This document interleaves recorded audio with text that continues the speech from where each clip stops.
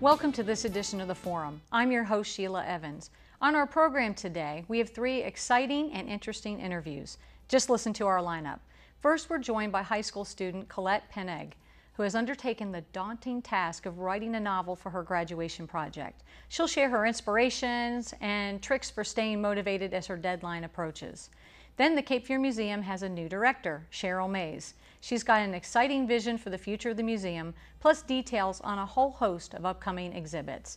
And finally, from New Hanover High School, we welcome 2 students, Elizabeth Pescarello and Gavin Campbell, who are part of a brand new course called Honor Service Learning.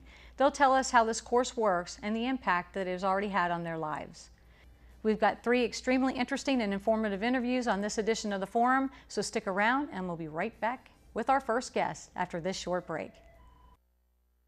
This financial advisor is being accused of committing one of the largest investment frauds in the history of the United States. I guess we're not going to Aspen. That's fine. You see, I like tennis balls. He likes insider trading. So he's going to jail and I'm going to a shelter. And no, they're not the same thing. Shelters are for good pets that want to be adopted. Jails are for criminals. I've done nothing. Uh-oh. Ooh, okay, I stole a cheeseburger once. I'm a dog. For you. Hey, Mom. You know, girls, I used to cheer back in my day. Ready? Okay!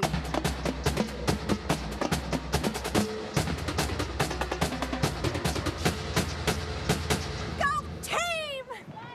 That was amazing. Amazing. Amazing. Mom, that was amazing. You don't have to be perfect to be a perfect parent. There are thousands of siblings in foster care who'll take you just as you are.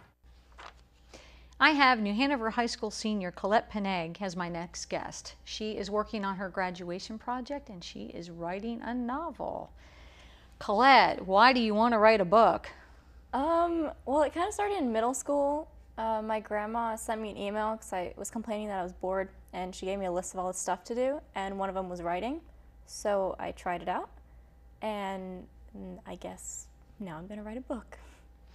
And did you begin writing because of your grandmother? Yes, and then, you know, middle school is kind of that time, so whenever I was like upset about something or someone, I kind of base the characters off of that and then make some random plot. Really? Yeah. I like that. What's the title of your book? How did you come up with it? I'm thinking something along the lines of revenge. I'm not 100% sure, like my revenge, the revenge, just revenge. I'm not sure. Hopefully it'll come to me when I finish it. There you go. Why that title? What's the topic of the book? The book is about a freshman in college, and her brother gets shot, and then so he dies. And the case is between the military and the local police because he was a Navy SEAL. And after a while, she gets frustrated, so she decides to go after the person herself. Oh. Yeah, because they were really close. Okay. Yeah. And how long is this book? Is it finished? No, it's not finished yet. So it's still a work in progress. Yes. How'd you come up with the plot and the characters? I came up with the characters. It's kind of not a book, but I kind of started it as a short story, I suppose, in middle school. So the main guy character was one of my friends, and I really don't remember how I got that plot, but the characters now are based off of my friends here. Gotcha. So is the brother older or younger than the woman who's pursuing this? The brother's older. Older? Okay. And she's a freshman in college. Yeah. This injustice happens. And what happens in the book? Well, how does she start to take all this on? Okay, so in the past, her dad ended up dying in like a car accident. And so her relationship with her mother was kind of tense after that, and she only had her brother. And once he passed away, she got, really upset, and then with this fighting, she just got aggravated, and her personality is just do it herself. So she goes and she finds out who killed her brother, and it ended up being his best friend. But then there's a whole entire thing behind that as to why he did it and how that happened. So was it friendly fire or totally unrelated to him being a SEAL? Or was that a surprise totally or something? Yeah, that was just, it had nothing to do with him being a SEAL. Okay. Yeah. So obviously your physical product is the finished book. Yes. Do you have to spend 16 hours or something writing it? I've already got, I think, 10 or 15 hours, and I'm only a fifth of the way done with the book. But That'd be 15 exciting hours to have is such like a great, physical product. Who's your mentor? My mentor is Bonnie Exton. And has she published or? She wrote a lot for the newspaper, I believe, and I haven't talked to her too much about that, but she's going to go over my book when I'm finished. Do you have authors that inspire you? I really like Meg Cabot, I'm not sure if I pronounced her name right, and Allie Carter. And do they keep you motivated to writing more than it being a personal thing? Not really, I guess. Okay. I've always liked reading. Read those. So do you still put your thoughts on paper when you're frustrated or annoyed with somebody or that kind of thing? I attempted to do it once last year, but then it was just kind of weird and I couldn't do it. So I'm glad I don't really have time anymore. So I'm glad like this kind of makes me write more. So you feel like putting it down on paper and frustration was a middle school thing? Yeah. Now you kind of, well, that was a good start. Yeah, I still like base the characters off of personalities or physical traits of the people around me. I was amazed that I had a high school student I was doing an appointment with, and he said one of his strategies for anger was writing poetry, and I found that fascinating because I was like, I'd be like sitting there, not so being angry able at to the do it. paper, like Yeah. yeah. What else keeps you busy? Oh, well, I try and exercise in my free time. I run and I bike, and in the summer I'll swim. Very good. Yeah. What do your parents think about you taking this on? I'm not quite sure. I don't know what they think about it. They own a restaurant, so it has nothing to do with them at all, I guess. Did anyone say, are you crazy?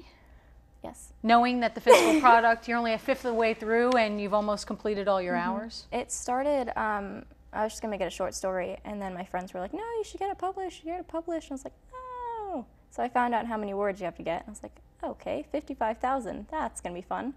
And I told my mentor that I was going to make it into a novel, and she was like, you're going to write a novel in 3 months. And I was like, apparently. There you go. So. Will you try to e-publish?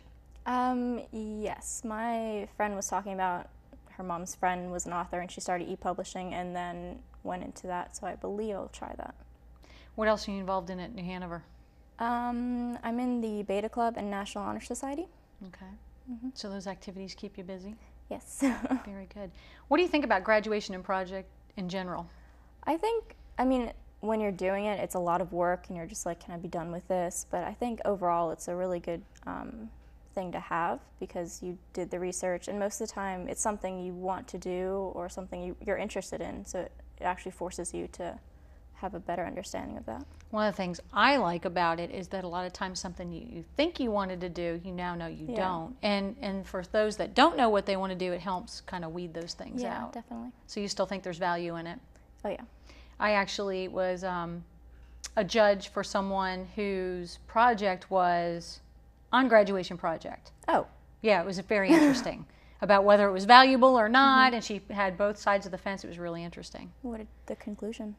Well, it depends on how you feel about it. For those who would never be exposed to that kind of thing, it was a good thing. But for others who do public speaking and maybe are in Boy Scouts working on an honor, their Eagle Project or whatever, that maybe not so much. It was interesting. And was it worth the time? And how many, everybody's having a run or this fundraiser or that fundraiser. It was an interesting perspective. Interesting. Very good. Well, Colette, good luck. Keep Thank going. you. 55,000 words. Yep. We look forward to hearing about your success. All right, thank you. Thank you. We'll be back in a few minutes right after these messages.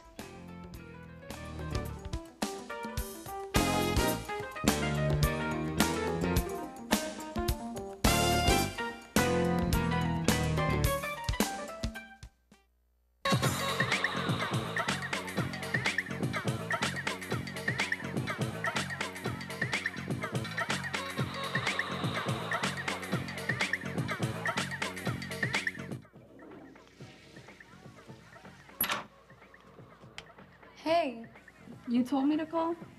So can I stay for another hour or so? 11. Okay, Mom. Let your kids be who they are, but know what they're doing.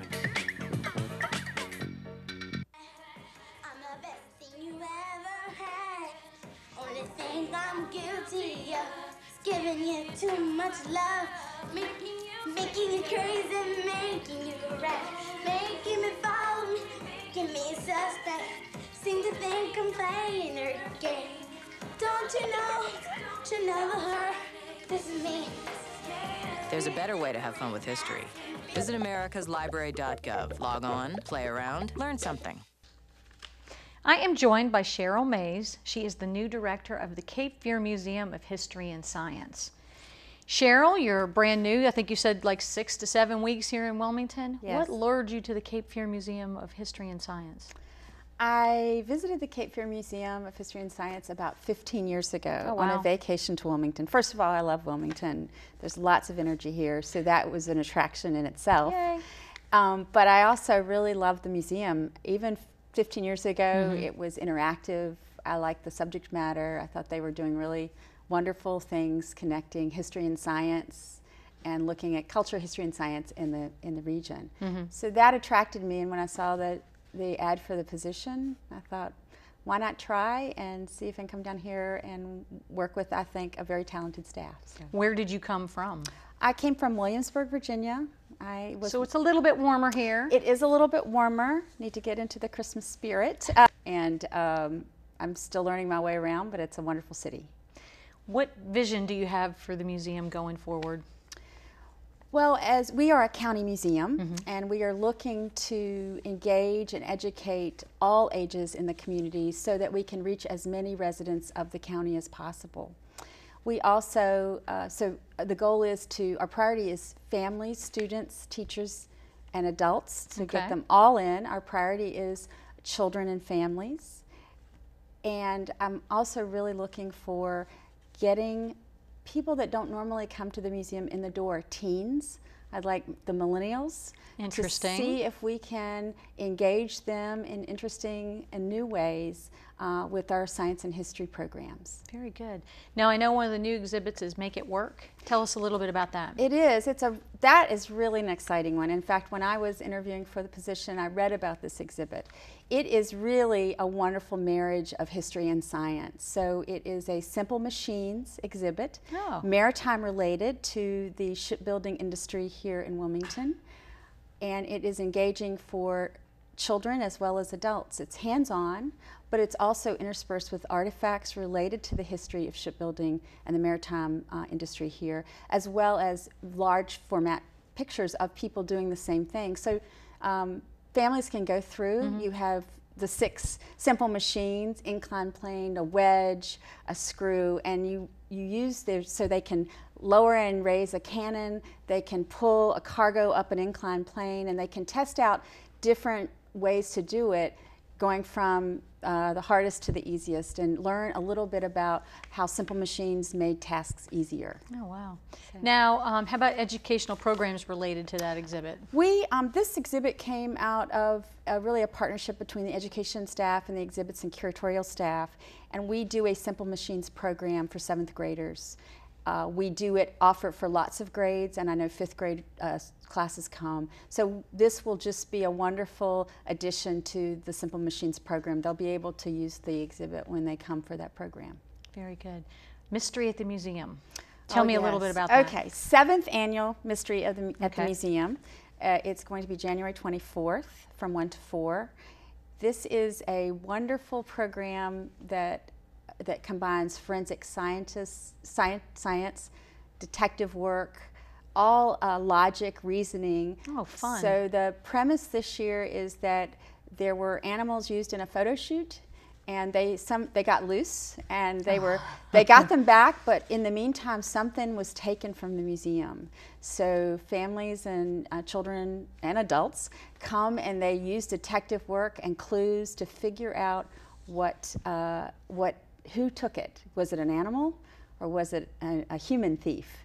And so the premise is that you go through the museum and you look for clues, you fingerprint, you look at DNA evidence, and at the end you present your evidence to the Ben David, the county district attorney, and you try to prove who you think did it. So it's a really wonderful, and it's really fun, and it's very popular, and this will be the 7th year. Very good. And we do that sponsored by Time Warner Cable, that they give us funds to help us with our STEM programs, science, technology, engineering, and math. Very good. The holiday break is coming up. Do you guys offer programs for school-age children during the holiday break? We are this year. Okay. It's called Try It Week. Oh. And we start on Sunday after Christmas. Sunday is View It. We're going to be doing planetarium programs with our portable planetarium. We're going to do Mix It. We're going to do Explore It, which is history. Mix It is chemistry. And we're going to do Build It and Launch It. So every day is a different theme. Oh, fun. It's a drop-in, so you can come anytime between 10 and 3:30, and there'll be stations for families to go around and try, and educators there to help facilitate those. Okay, and is it totally family-driven? It's not just a drop-off the student kind of No, thing? it's totally family-driven. Okay. We want families, Sure. everyone to come participate. Grandparents, parents, uncles, aunts, everyone in the family can participate. I think they'll all really enjoy it. Okay. Talk to us about the outdoor learning environment. So this is we have a parking lot on the side of the building that we are going to make into a park. Oh, fun. And we got money through the Parks Bond Initiative, as well as raising money on our own. It's going to look at how people intersect with, how people, water, and land all intersect. In other words, how people influence what happens to the land and water, and how water influences what happens to us in terms of weather and what happens in the community. So what we're doing now is we are working with the city and the county to get the site plan done. We're building interactives with a design company. And so it's going to be a park, but there's going to be some things about it. You'll go through, there'll be some kinetic sculpture, interactives, learn about weather, learn about how dredging and how that affects the environment and the water and the forest. We will also have plants, both native and non-native, so you can understand what you would find in this environment and what we've introduced that are very popular. And so there are lots of things, and it's multi-generational, so we're hoping from the very youngest can enjoy it as well as adults. Sounds like something for everyone. It is. We hope so. What's the time frame on that? We are hoping to open it this summer of 2015. Perfect. Perfect. Well, Cheryl, thank you for filling us in on all the great activities going on at the Cape Fear Museum, and I'll be back in a few minutes right after these messages.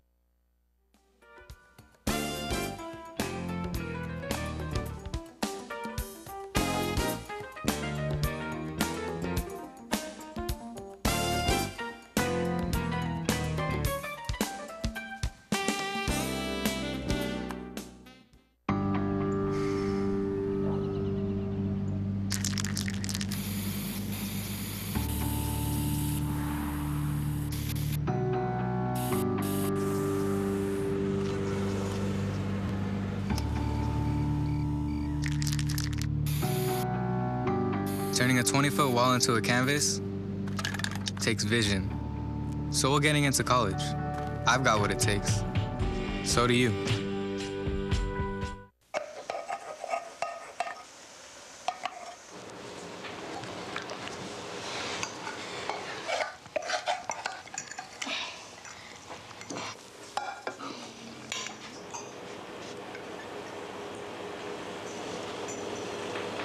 Hey, Lena, where's yours?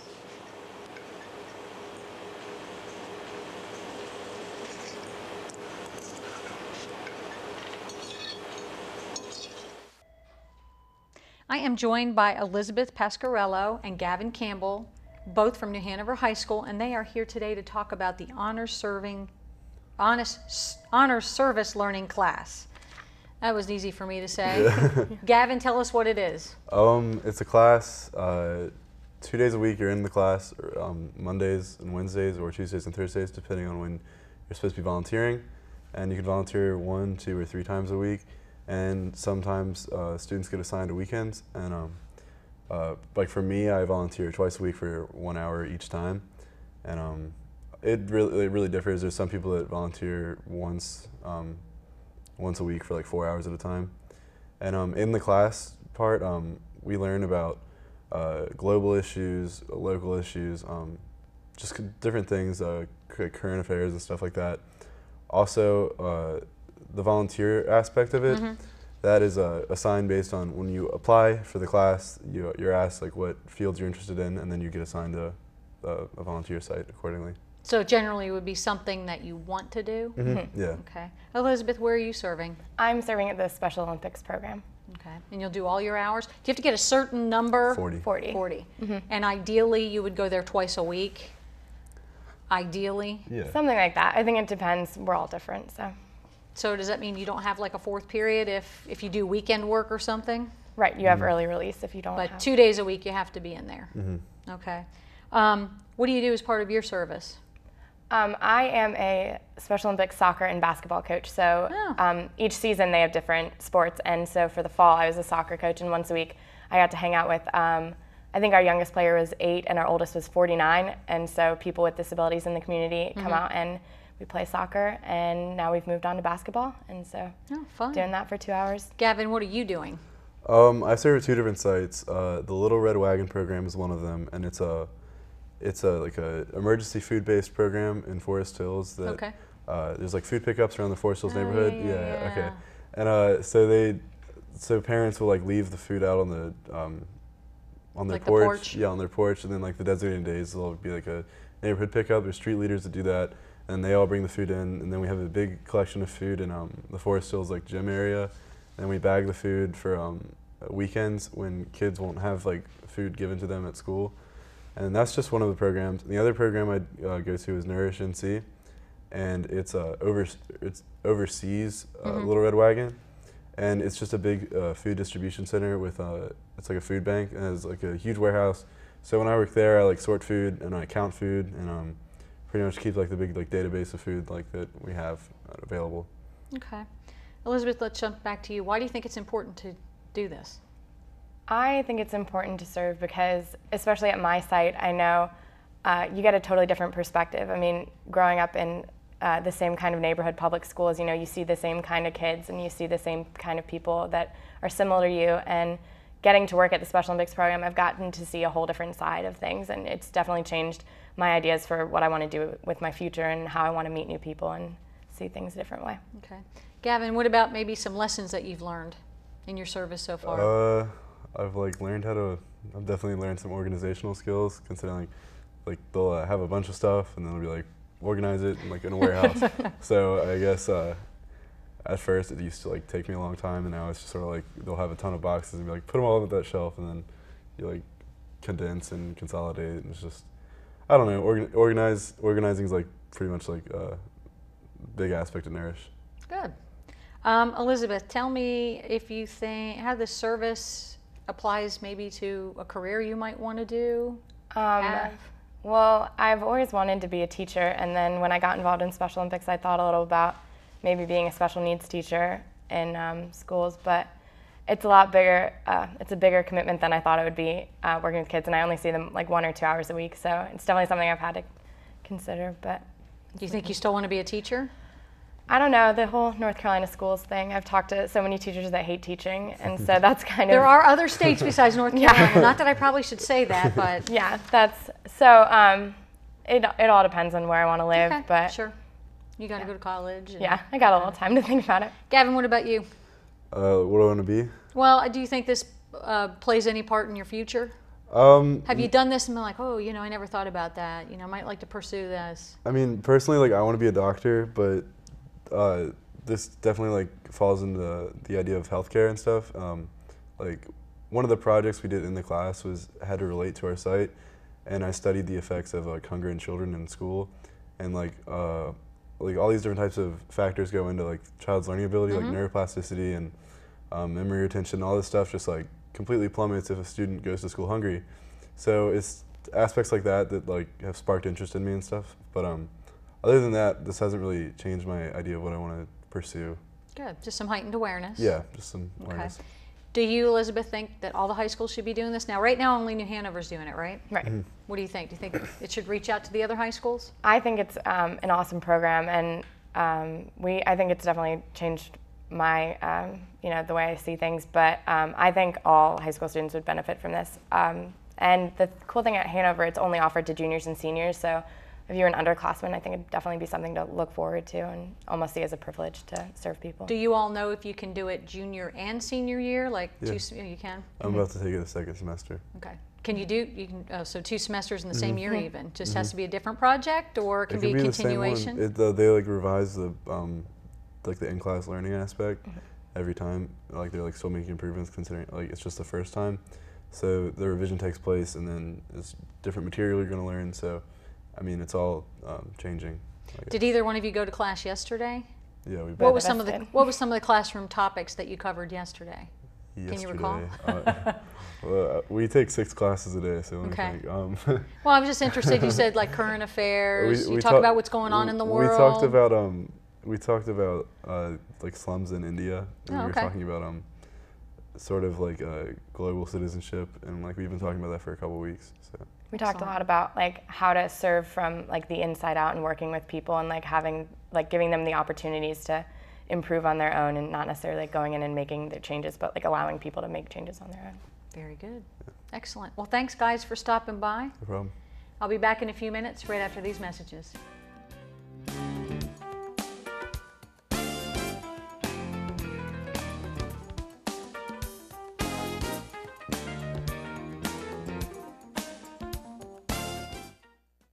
Hi, I'm Sheila E. Music is vital to a quality education for every child in America. Children who study music do better in school and in their lives. Music in school keeps children in school. It gives you confidence, it's inspiring, and it just makes you feel good. Please get involved in your community and help make sure that music is part of every child's education. To learn how you can help, please visit www.supportmusic.com. Want your kids to eat good food? Send them to the school cafeteria. They'll find fresh fruit, vegetables, and whole grains. Research shows that school lunches are healthier and cost less than most lunches brought from home. School meals are served in age-appropriate portion sizes and meet federal nutrition standards as well. Sure, we still serve pizza with low-fat cheese, whole wheat crust, and salad. Want your kids to eat good food? Send them to their school cafeteria. A message from the Child Nutrition Foundation. We hope you've enjoyed our program today. To discover the exciting details between New Hanover High's new Honors Service Learning class, visit their website at www.nhcs.net/NHHS. And finally, for more information on the Cape Fear Museum, visit their website at www.capefearmuseum.com or call them at 798-4370. Now, if you ever have any questions about the topics discussed here on our show today, please call the School Systems Public Relations Office at 254-4180 or check out the school system's website at www.nhcs.net. I'm Sheila Evans on behalf of the entire crews here at NHCS TV. Thanks for joining us today on this edition of The Forum.